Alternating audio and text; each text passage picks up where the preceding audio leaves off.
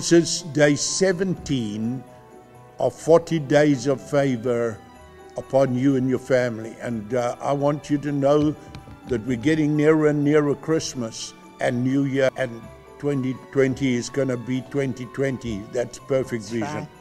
But I'll read to you one scripture quickly. It's found in Ephesians 1:3.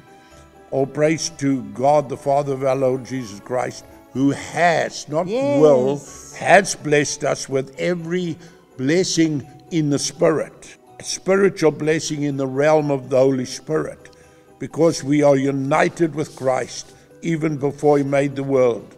God loved us, chose us in Christ to be holy without fault in His eyes.